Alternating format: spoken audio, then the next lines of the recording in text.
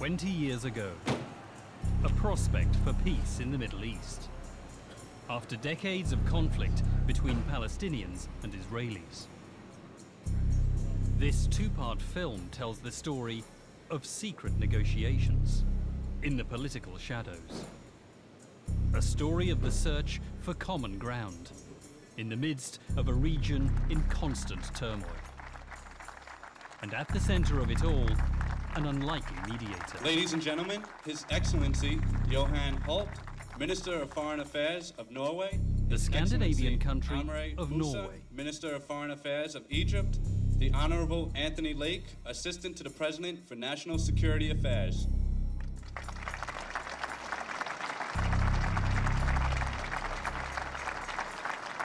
Let us salute also today the government of Norway for its remarkable role in nurturing this agreement.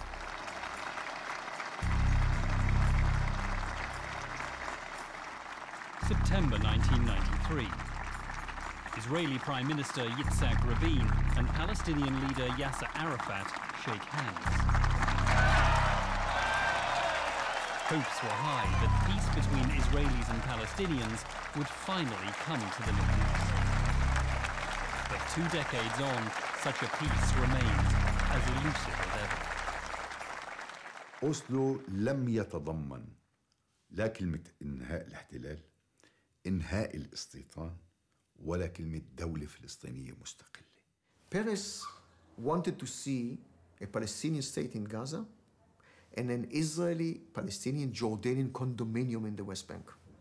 It is not possible for a small country like Norway to play an asymmetric role. It has to be a role according to Israel's rules of the game. Present at the signing ceremony was former US Secretary of State Henry Kissinger, chief architect of the peace between Egypt and Israel. Kissinger's approach was to make only small demands and to build from there.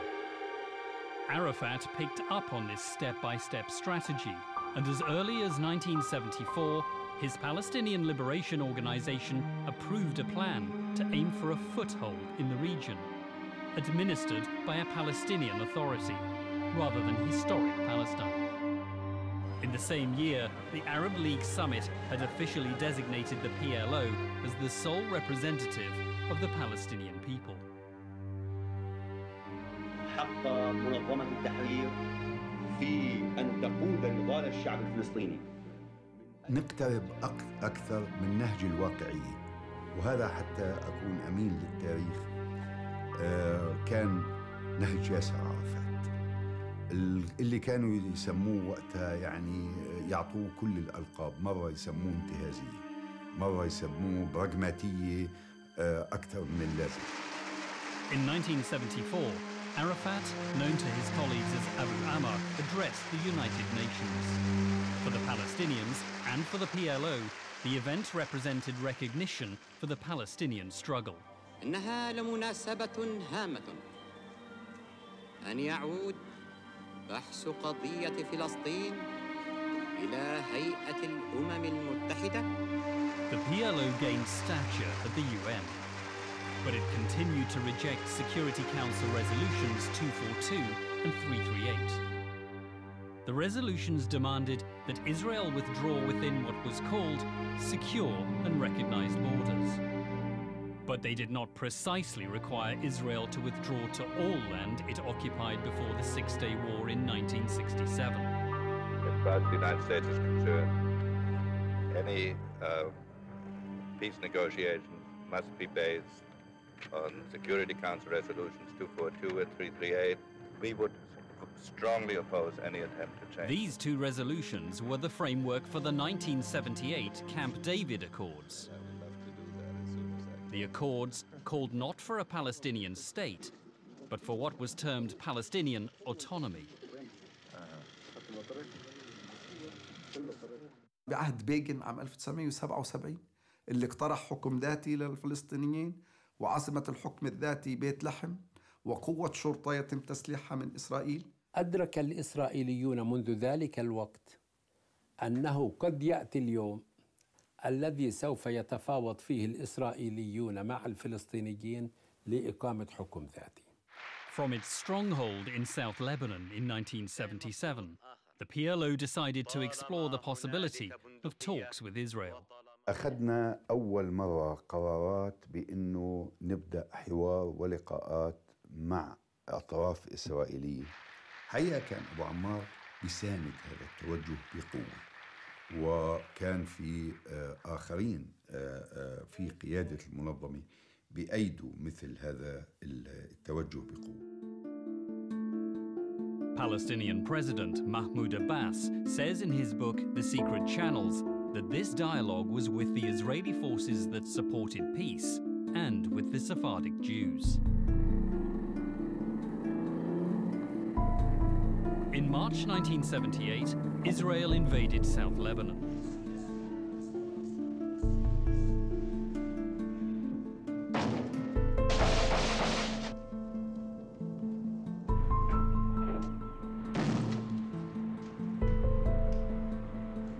The United Nations responded by deploying a peacekeeping force into South Lebanon. Known as UNIFIL, part of this force was made up of Norwegian troops. I had visited for the first time as a Norwegian soldier visiting the UNIFIL forces in Lebanon. I came with friends through Israel. Den norske bataljonssjefen tok noen dager senere imot resten av styrken i Israel. I det norskbevoktede området har det vært vansker for FN-styrkene fra første stund. Grupper av palestinske guerillasoldater har forsøkt å trenge gjennom de norske FN-stillingene, hittil uten særlig hell. Norway contributed approximately 1,000 soldiers, and of course the security of those soldiers was a very important concern to us. We were one of the first Western countries to establish what we described at the time as working contacts with the PLO in that context. Mr. Knut Frydenlund, who was a Minister of Foreign Affairs, Thorvald Stoltenberg was the Deputy Minister, State Secretary. He followed the situation very closely at the time. No one is afraid of Norway, and that's the gift.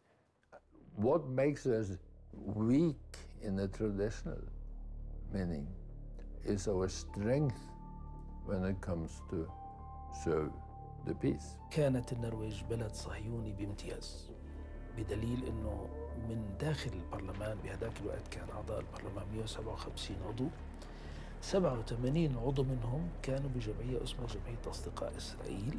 النرويج صدقيني كان اصعب دوله في العالم، اصعب من امريكا لاستقبال الفلسطينيين. كان في شخصيات موجوده في الحكومه وفي الجيش وفي الاجهزه الامنيه مستعده ان تخدم اسرائيل لا لشيء، فقط خدمه لاسرائيل، يعني بدون اي مقابل. Norway was more supportive of Israel than many of the others, and I think that than any of the other European states. There are several reasons, but one of the most important was that the Norwegian Labour Party and the Norwegian Trade Union, they saw this state of Israel as a socialist experiment, almost a kind of social democratic social state, like the one we have in Norway. In the late 1970s, there was a common bond of socialist ideology between Norway's Labour Party and its namesake in Israel. One of the key players in this special relationship was a prominent Labour Party member of Norway's parliament, Johan Jørgen Holst. Mr. Holst was the first person at the political level to meet Mr. Arafat. He was Deputy Minister and State Secretary of the Ministry of Defense. He came to Beirut and traveled on to Israel in July, I think it was, in '79. He met with Yasser Arafat, and Yasser Arafat invited the whole group to a very pleasant dinner.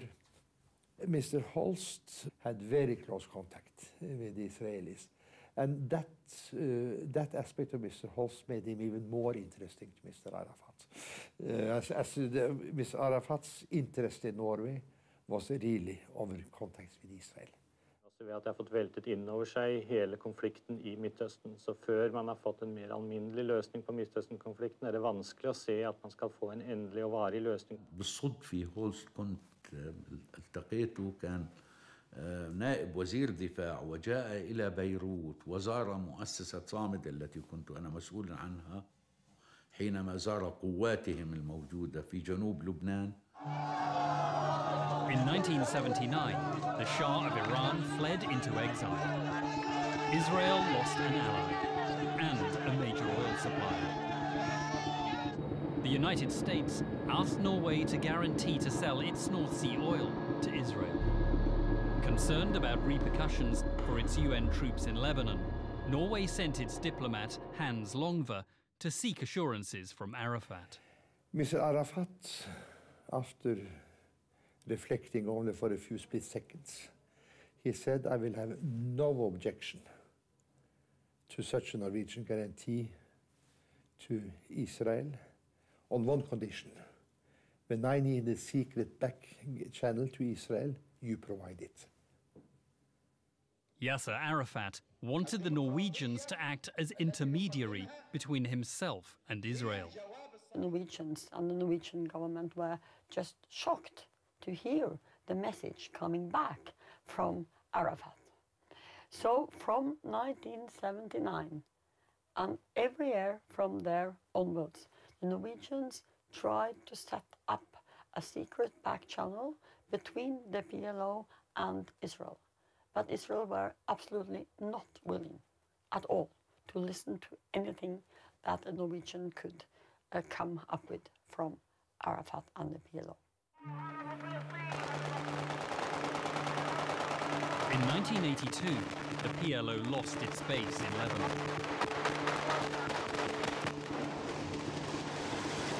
Palestinian fighters were forced to depart following the Israeli invasion of Lebanon 3 months earlier.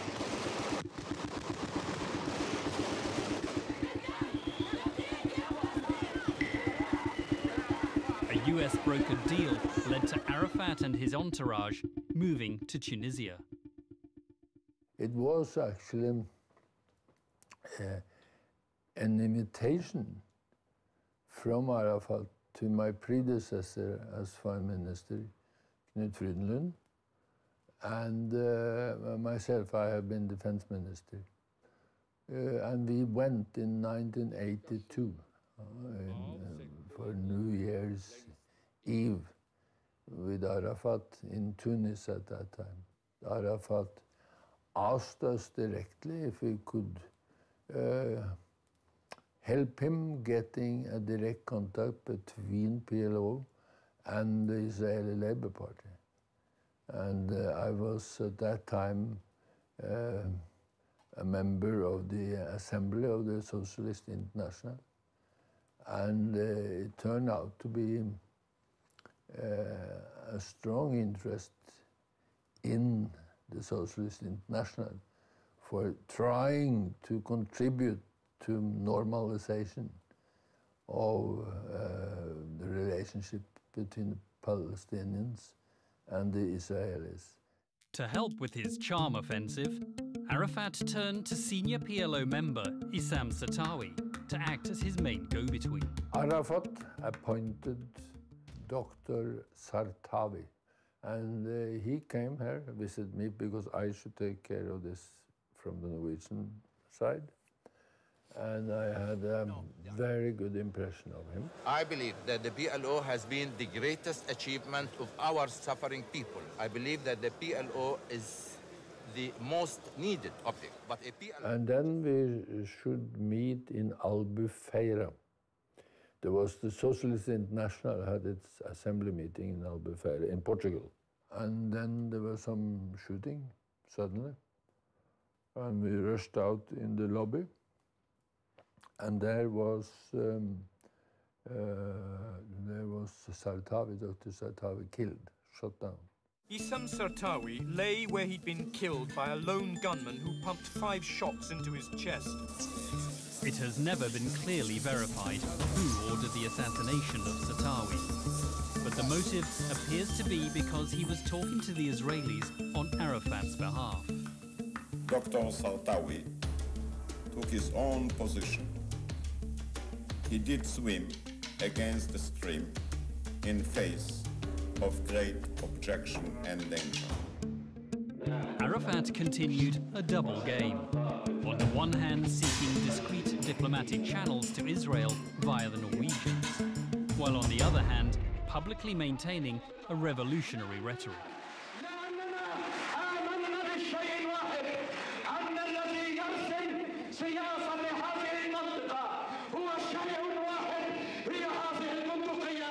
أبو عمار قال لي هذه فاتحة خير يا عمار، بدي إياك بهدوء تشتغل مع ستولتنبرغ تحديدا بهدوء إلى أن يعني لكن بدك تكون عارف إنه شغلة ليست سهلة، لأنه ستولتنبرغ ما زال عنده مواقف داعمة لإسرائيل. حزب العمال ما زال حزبا داعما لإسرائيل، لكن نحن يعني هدفنا أن نبدأ بأن نجعلهم أصدقائنا أيضا، وبعدين بيطلعوا على معلومات. نحن المهم نعطيهم معلومات. رئيس أبو عمار كان يعطيني معلومات باستمرار وكنت أوصلها للخارجية بعد ما استلم ستولتنبرغ. 20 years on, Thorvald Stoltenberg will not betray the secrecy of conversations between the PLO and Israel. We tried to prepare for contact and negotiations between the PLO authorities and the Israeli Labour Party. We started there, and we would very much like to try to follow up. Whom were the people from the Israeli Labour Party that you were contacting? Mr. Shimon Peres or other people? I promised never to tell anyone. I have not told anyone, and I'm not even telling you. No, part of my success in life is not coming from what I say, but from all the things I didn't say. In the mid-80s, the Labour Party in Israel formed a coalition government with Yitzhak Shamir's Likud party. Shamir gave a nod and a wink for Likud member Moshe Amarav to hold secret talks with Palestinian politician Faisal al-Husseini in Jerusalem. Discussion centered on PLO recognition of Israel, autonomy on the West Bank, and a federal relationship with Jordan. The so-called Amarav-Husseini plan became a model for the subsequent Oslo Accords years later. But all that was soon dwarfed by the outbreak of the First Intifada, a Palestinian uprising which took both Israel and the PLO by surprise. Stop the riots and let's go.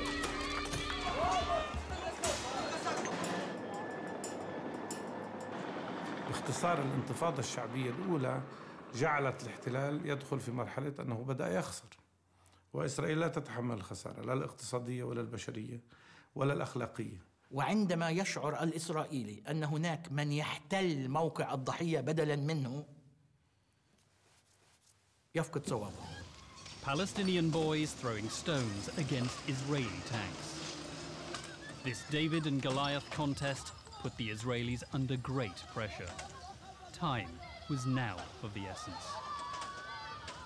In an exclusive for Al Jazeera, the Norwegian Foreign Ministry has released highly confidential documents that include a 1988 hand-delivered letter from Foreign Minister Stoltenberg to Israeli Foreign Minister Peres. Stoltenberg wrote that only by relieving itself of the burden of the occupied territories can Israel succeed and prosper. I am ready to talk with any Palestinian that will renounce terror, that will accept 242 and 338 and recognize Israel. Come and negotiate with us. Then you can claim whatever you want. 88 القيادة الفلسطينية عملت زفة مصطنعة، لكن في الواقع كان ياسر عرفات يريد أن يقول نحن نوافق على القرار 242، بس كيف بده يغلفها؟ إنه بصير عنا دولة فعمل دولة في الهواء. شايفي؟ قيام دولة فلسطين فوق أرضنا الفلسطينية، فوق أرضنا الفلسطينية وعاصمتها القدس الشريف. حين توافق قيادة منظمة التحرير على 242 الذي ظلت تحاربه منذ صدوره في نوفمبر 67، في الواقع شطب كل شيء في القضية الفلسطينية. Except all United Nations resolutions, including 242 and 338. And I accept the international equality. Who is against international equality? فبدأ الاقتراب من المجتمع الدولي الذي كان مقاطعا ومواجها لمنظمة التحرير كمنظمة إرهابية. بدأ التعامل يختلف. In 1988, Sweden mediated between the PLO and the United States. A public meeting was held in Stockholm. PLO parliament, the Palestinian parliament, the PNC had accepted two states, Palestine state and Jewish state, between brackets, Israel. In his speech to the UN General Assembly in Geneva in 1988, Arafat formally condemned terrorism. أبو عمار بخطاب جنيف حكى بشكل مغمغ، ما عجبش الأمريكان، إنه ما قالش بصراحة أنا أنبذ الإرهاب. فقالوا له بتعمل مؤتمر صحفي تاني يوم بجنيف، وكان هذا أظن ب 14/12/88، وبتقول فيه الكلام الصريح: أنا باسم منظمة التحرير أعلن عن نبذ الإرهاب، بالإنجليزي حتى.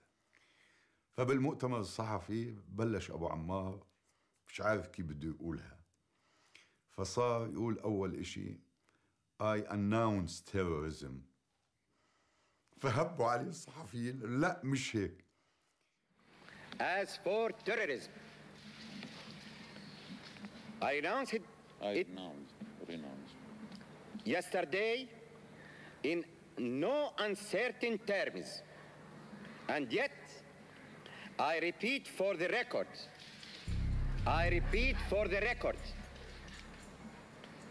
that we totally and absolutely renounce all forms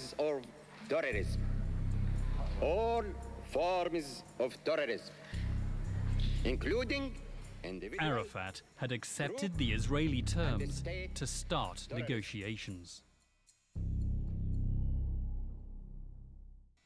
I repeat for the record.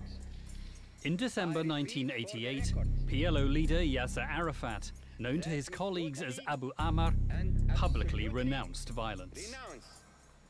All forms of terrorism. Over the years, Norway had discreetly been talking to the PLO. With Arafat renouncing violence, Norway was now ready to pay him an official visit at the PLO headquarters in Tunis. Tradisjon med et langt og godt forhold til Israel, og i det arbeidet stilte vi 2 krav til PLO: at de skulle anerkjenne Israel, og at de skulle ta avstand fra terrorisme. Det gjorde Arafat. It was the first time a Norwegian foreign minister visited PLO. It was definitely a successful visit because it was a breakthrough for official contacts. The same foreign minister, Thorvald Stoltenberg, the father of the Prime Minister of Norway today, he went on a mission to Arafat in Tunis in 1989.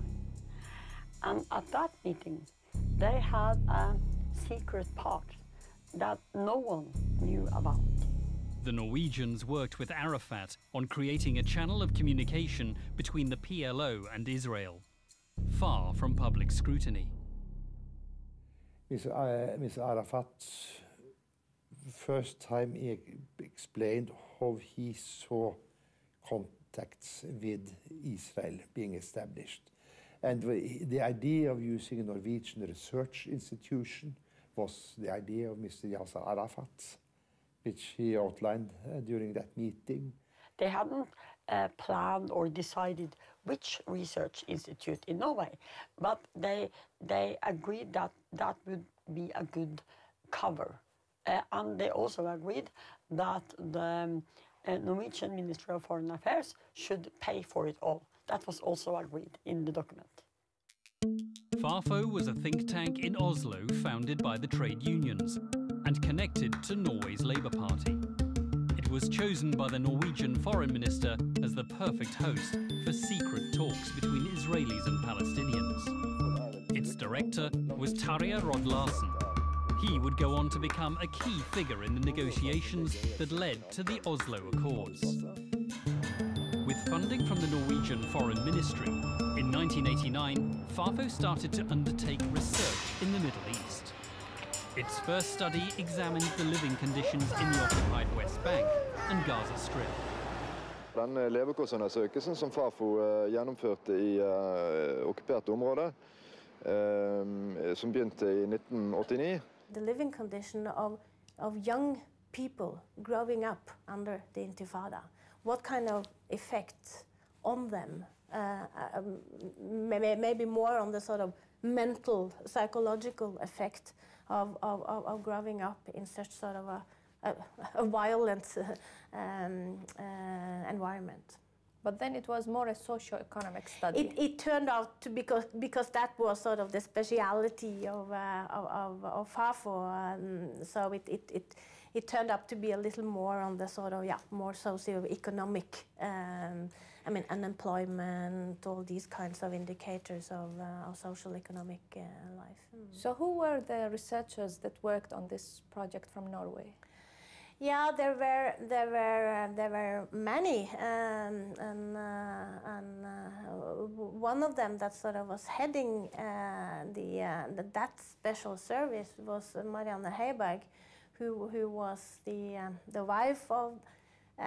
He wasn't at the time, but he later became the Norwegian Foreign Minister, Johan Jørgen Holst. I was working in the sort of what we call the Foreign Minister's Cabinet or the Secretariat. My husband was with Fafo. Jan Egeland was the State Secretary. Mona Juel and I had studied political science in the university. We had been skiing together. We had been to university camps together. And her husband, Tarja Rod Larsen, I also knew from his work as an academic and his work in creation of Fafo, the trade union think tank. So these were my friends when I became the deputy of Thorvald Stoltenberg in the Ministry of Foreign Affairs. It's often difficult for foreigners to understand that Norway is a very, very small country.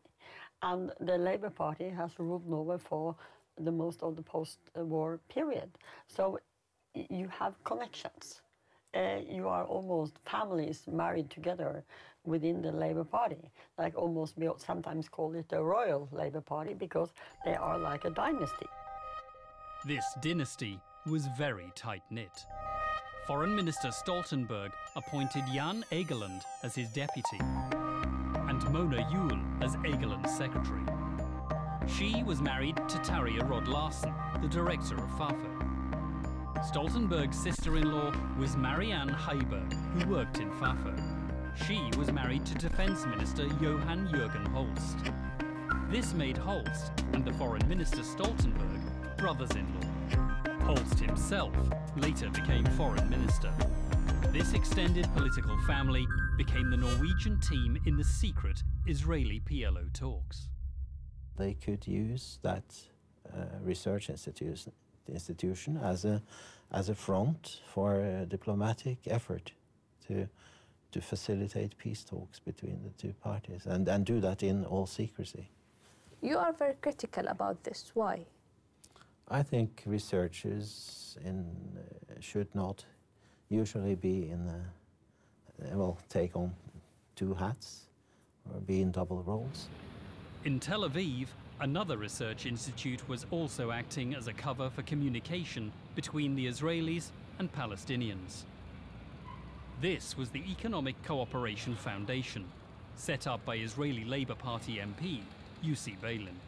an NGO that we were leading, Hirschfeld and myself, an NGO which was created earlier by Balin and Hirschfeld. We were able to go between the two sides in Jerusalem and pass messages and come with ideas, and even bring the two sides unofficially together under our umbrella of an NGO.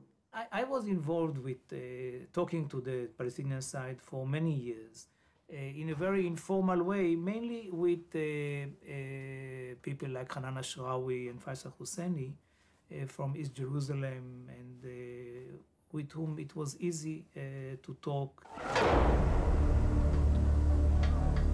By 1989, with the Palestinian Intifada in its second year, there were few signs of hope for peace. Hundreds of Palestinians had been killed and thousands detained.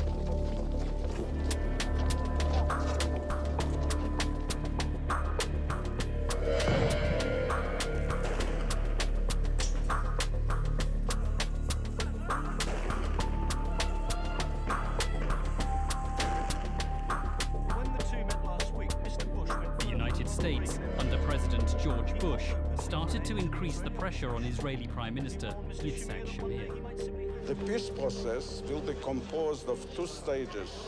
First stage will be an interim conditions, and this will include the full autonomy, etc.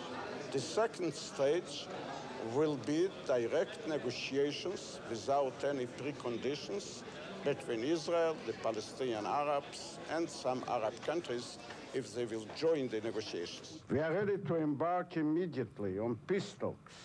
For that purpose, we are ready to hold elections in the administered territories that will produce a democratically chosen representative leadership of the Palestinians. Everything changed in the region when Iraq invaded Kuwait in 1990.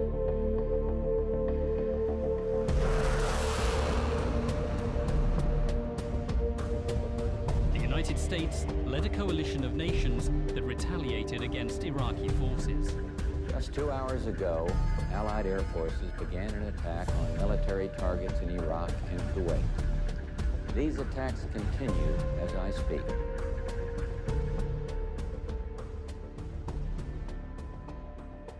Arafat rejected a military solution to Iraq's invasion of Kuwait. This proved a costly decision.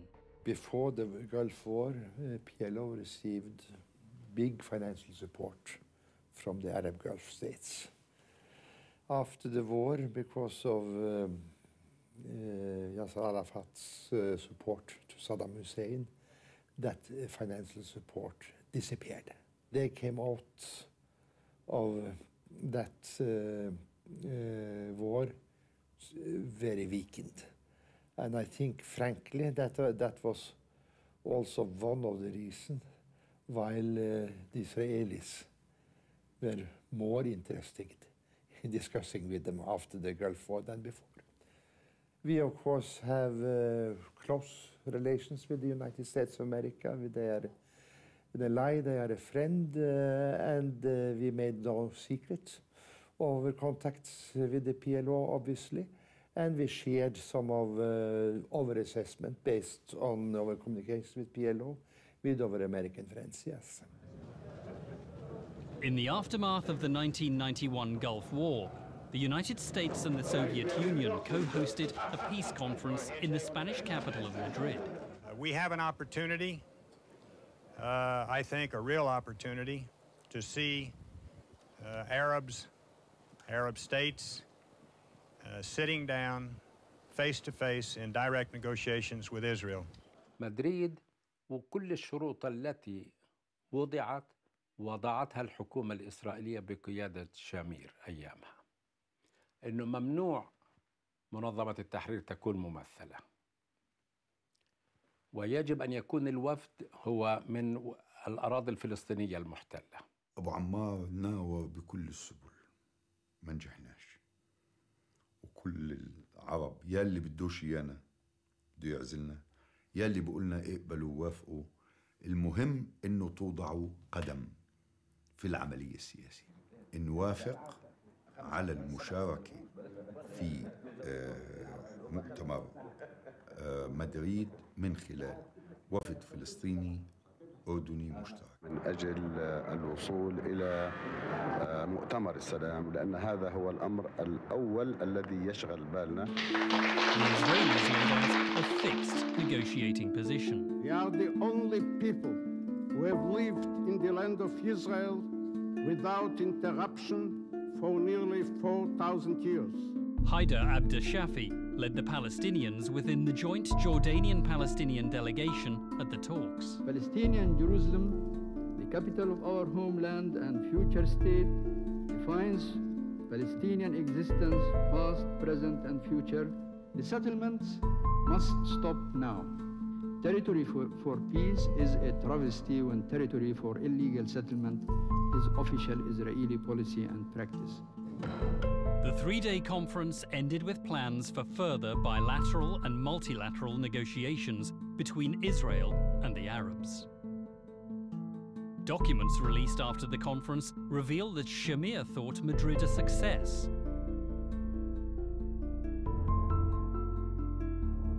And that James Baker said that the US did not support an independent Palestinian state. الإسرائيليين كانوا واضحين في سلوكهم وتصرفاتهم أنه سوف نتحدث ربما ل20 عام، لا يعنيهم الأمر كثيرا. Israelis who celebrated the end of Hanukkah in Washington arrived 5 days late, an attempt to make it clear to the United States that they're here on their own terms and won't respond to pressure. After Madrid, negotiations moved to Washington, D.C. We sincerely feel that our ideas are fully in conformity with the framework of this process as it was laid ahead, and we speak with a joint Jordanian-Palestinian delegation. Hello, good evening, everybody. We met like we met in the morning, the heads of delegations. We discussed the matter of procedures, and we could not reach yet an agreement. The Israeli government shifted unabashed to the intransigent and openly declared position of claiming all Palestinian territory, not conceding anything for the Palestinians, and refusing to recognize their unity, the unity of the Palestinians inside and outside. الذي كان يسيطر على تفكير حيدر عبد الشافي ليلا نهارا، وفي كل مرة اجتمعنا وناقشنا وسمعنا لأحاديث رسمية أو جانبية، الذي كان يسيطر على تفكيره الاستيطان. And the Israelis, they were more and more angry about this very old, calm, distinguished man talking about settlements. He said, how can we have back Palestine if it's settlements all over? So he had a much more, and the delegation there had a much more straightforward approach to peace. For the Palestinians, negotiator Haider Abdeshafi kept the focus of his agenda on one burning issue: the illegal Israeli settlement construction in the occupied Palestinian territories.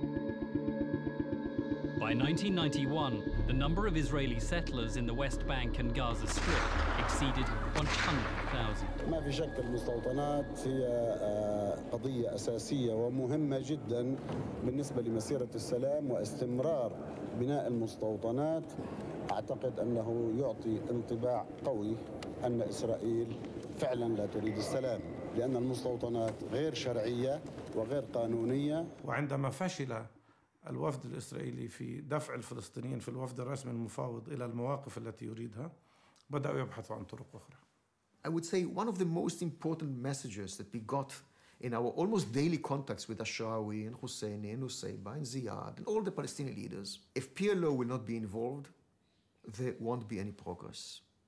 And more so, Ashrawi and Husseini told us very clear Hanan Ashrawi and Faisal Husseini, they told us something very, very clear. If you would like to have an agreement with the Palestinians, a partner who can make concessions, there's only one address, and this is the PLO. If the Israelis would like to negotiate with the Palestinians, so they must negotiate with the representative of the Palestinians. The representative of the Palestinians is the PLO. If they disqualify the PLO, then they're not going to have any Palestinian to talk to. مفاوضات واشنطن بدأت تدور في فراغ، وصارت الاجتماعات في واشنطن وكأنها اجتماعات روتينية تقليدية. وفد واشنطن راجع، وفد واشنطن عايد مرة ثانية إلى واشنطن، وبدوروا بنفس الكلام. وأيضا فينا بمفاوضات سرية إنه ندخل بطريقة أكثر عملية وجدية مع الإسرائيليين، وبالنهاية إذا ما وصلنا لشيء ما في شيء بتسجل علينا يعني، لأنه هذه مفاوضات سرية مش ملزمة. The PLO again approached Norway to open a new and secret channel with the Israelis. In February of 1992, senior PLO official Ahmed Karaya, known as Abu Allah, travelled to Oslo. أبو علاء كان بالسويد وإجا من السويد لهون، رحنا على الخارجية وشفناهم في الخارجية، وطبعا نفس وجهة النظر اللي بده إياها أبو عمار. مع مين اجتمعتوا في الخارجية؟ في الخارجية اجتمعنا مع الوزير الخارجية مع ستولتنبرغ، وكان موجود يعني أيكلاند أتذكر كان موجود يعني. PLO starts to send signals to us here. Abu Allah comes that we, Norway, could become their link to Israel if Israel was interested. Then came Bassam Abu Sharif, and he was even more explicit and said, I am talking directly, I have a message straight from the top, Yasser Arafat. Norway should try to do this, and it has to be directly linked with PLO Tunis leadership only. The minutes of their secret meeting in Oslo reveal that Bassam Abu Sharif told the Norwegians that if there were peace, the PLO would influence the Arab world to stop the boycott of Israel. It takes two to tango. We did not have the Israeli side. I had met Yitzhak Rabin before he was elected on one of my missions to Israel. On April 1992. In April 92, we met Rabin. He came for breakfast in the Norwegian embassy, and we asked him, what is your approach to the Palestinians? And he said, I am keen to see some kind of a negotiated settlement. In 1992, the Israeli Labour Party, led by Yitzhak Rabin, won the general election. Rabin continued Israel's policy of settlement building. In public, he spoke optimistically of progress in the peace negotiations. It will be possible to reach an agreement with the Palestinian delegation about the establishment of autonomy. What will be the first and most important task for a government, you and your colleagues? To renew the peace process and to go straight ahead into the autonomy implementation. Shimon Peres was appointed foreign minister. Yossi Beilin, here on the left, was appointed his deputy, and Uri Savir on the right, their general manager. Beilin was given the green light to start the secret direct negotiations with the PLO in Norway. The point about Norway was because Norway was out of the EU, it had independent foreign policy. We had meetings with Terje Larsen, with his people. And we had many meetings, but very little came out of it. But I then started to understand much better the mindset of both parties. Beilin actually told the Norwegians that it's good that they will make contact with Hirschfeld, later I joined, in order to facilitate, in order to, that you'll have like two NGOs, two non-governmental dialogue. This was and we met, Hirschfeld met Larsen before, I met him April and later. We found a brother, in a way, a man who thinks very similar to our way of thinking. His wife was the head of the office of the minister and his deputy. And second is the minister and the deputy were very close friends of Larsen, all of them from the Labour Party, all old friends. Mr. Stoltenberg was the foreign minister. I knew him very well, and he was very, very enthusiastic about the process. Mr. Stoltenberg met Shimon Peres, who was the Minister of Foreign Affairs of Israel in New York at the opening of the General Assembly in September. And on the basis of those contacts and follow-up contacts, the Thorvald Stoltenberg's assessment was that time was ripe to follow up the suggestion of Mr. Arafat. The PLO and Arafat were exactly weak enough. So this was exactly the time that the Israelis should choose to start negotiating with PLO outside. PLO before Oslo was almost dead. Israel was the strong power. And Israel decided who to talk to, when to talk, the terms of the negotiations. They told Norway that Norway could like it or dislike it. They could do as Israel say, or go home. A new and self-confident Israeli government, and a PLO still cast as outsiders by the world community. They were now on the secret road to the Oslo Accords. But much would need to happen before the diplomatic finale on the White House lawn.